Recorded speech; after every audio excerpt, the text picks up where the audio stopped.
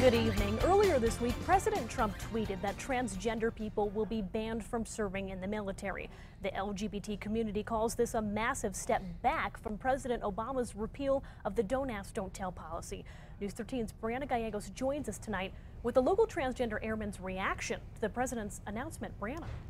Madeline, since the tweet was sent, transgender service members, past and present, have spoken out about this across the country. Now an airman stationed here in New Mexico is speaking out too, saying she proudly serves her country and is fit for the job. From boot camp to regular physical training tests, we're held to these standards, and if we can't meet the standards, transgender or not, there's no point in us serving. To serving in our nation's military, like Airman First Class Canis Bryan, you have to be up to par. She's been in the Air Force for 2 years now and wears the same uniform, performing the same duties as her fellow airmen.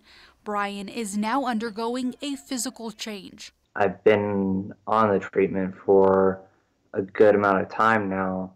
I've been cleared for the majority of it. Bryan identifies as a woman, but was biologically a male at birth. For the most part, yeah, I'm treated with respect and civility. On Wednesday, her commander-in-chief tweeted this: President Trump wants to ban all transgender individuals from serving in the military in any capacity, saying their medical costs are too high and that transgender people are a disruption. Bryan disagrees. It's really divisive and unpatriotic. She says diversity is our nation's military. Being different in this country is what makes it strong. We have such a wide range of different people in this country, and it brings something new to the table. Since her journey began in October, she has had the support of many airmen, including those who outrank her.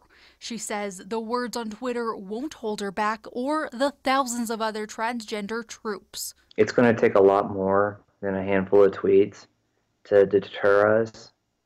We're going to be strong. We're going to stand together. Although Trump tweeted the ban, it has to pass by Congress before going into effect. Until then, Bryan says she will proudly be serving. Madeline, back to you. All right, thank you, Brianna. 18 attorneys general around the U.S. are asking Congress prohibit discrimination against transgender service members. That includes New Mexico AG Hector Balderas.